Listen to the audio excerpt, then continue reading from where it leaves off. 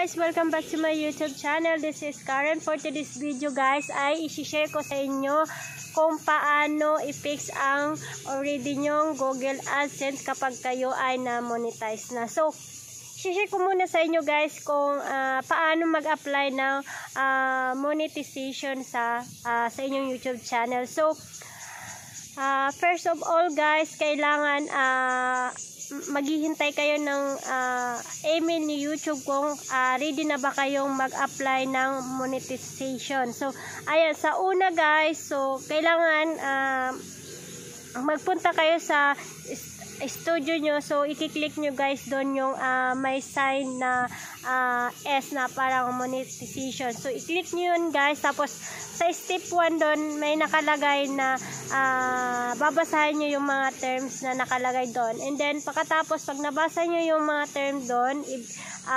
i-agree nyo. And then, next to second step. So, doon sa step 2 guys, may nakalagay doon na tawag dito, sa Google AdSense nyo yon. So, kung mayroon na kayong Google AdSense guys, i-choose nyo doon na you have already Google AdSense. Kung wala naman, I don't have Google AdSense. So, kapag sinayin nyo na guys yung Google AdSense nyo at nagka-problema siya, tapos nag-error or nagsabi doon, fix your Google AdSense. So, may problema kasi minsan kapag naka-sign in na kayo sa Google AdSense nyo, minsan nagkaka-problema.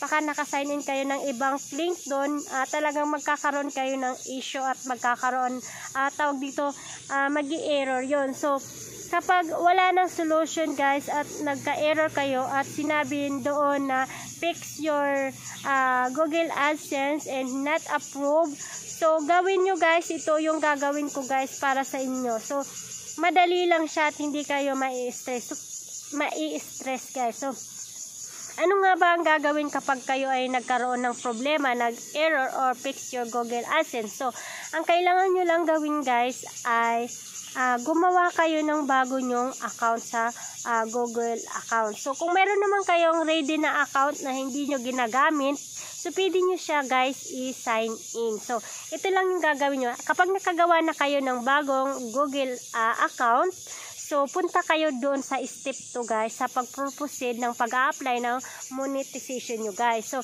piliin nyo guys doon ang I don't have an exciting account. So, i-click nyo yun guys, tapos, automatically na guys, yung URL nyo, automatically na guys, doon ay makaka-sign in. So, and then, be careful kayo guys sa pag-fill up nyo ng Google AdSense you guys, kasi doon kapag magkaroon na kayo ng pin na ipapadala ni Google AdSense, kapag na-reach nyo yung $10 at doon ibabase ni Google AdSense ang iyong account. So yung address nyo guys. So kapag nag-fill kayo yung pangalan nyo guys, yung totoong pangalan nyo guys, huwag yung isulat ninyo yung pangalan nyo sa YouTube. Kasi minsan sa YouTube channel nyo guys, hindi yung totoo yung pangalan nyo dyan guys.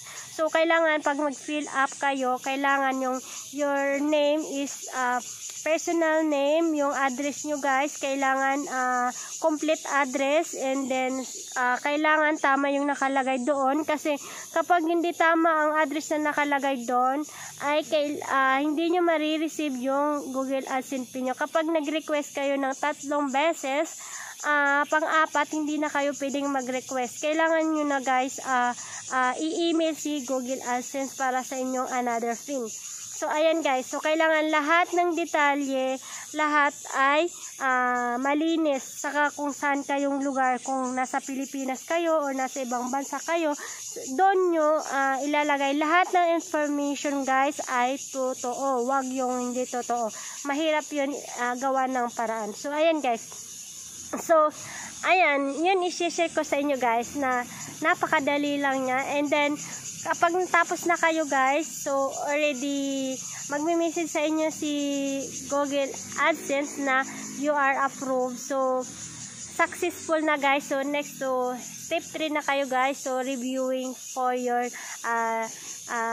video for approved ni YouTube. So, Ayan, kasi ako guys, i-share ko sa inyo, nagka-problema ako sa Google AdSense ko kasi akala ko guys hindi pa ako nakapag-sign in sa Google AdSense, naka-register. So nagulat ako guys nung clinic ko yung I'm already have Google AdSense. So mayroon akong nakalagay doon kahit I don't have Google AdSense. So pag open ko, sabi doon mayroon na ako. So sabi niya error, fix your Google AdSense. May nakalagay pala doon guys na ibang link. So yung link pala guys na nilagay ko doon yung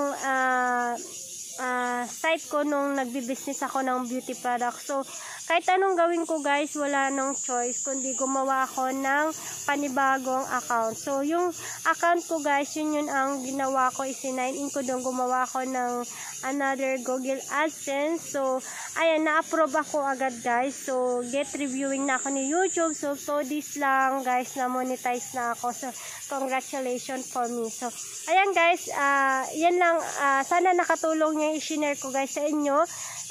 Kung napapanood nyo to guys, kung parehas kayo sa akin na nagkaroon ng problema sa Google AdSense kapag naka-already register na kayo, ito lang guys ang solution na gumawa kayo ng bagong account. Tapos yun ilagay nyo sa step 2 na I don't have another account. Tapos i-sign in nyo yung bago nyong account, wag yung account nyo sa YouTube. So ayan, madali ma-fix ang inyong Google AdSense. So ayan guys, sana makatulong sa inyo guys sa wala pang alam dyan. So ayan guys, thank you for watching and don't forget to subscribe my YouTube channel guys, and bye bye, thank you.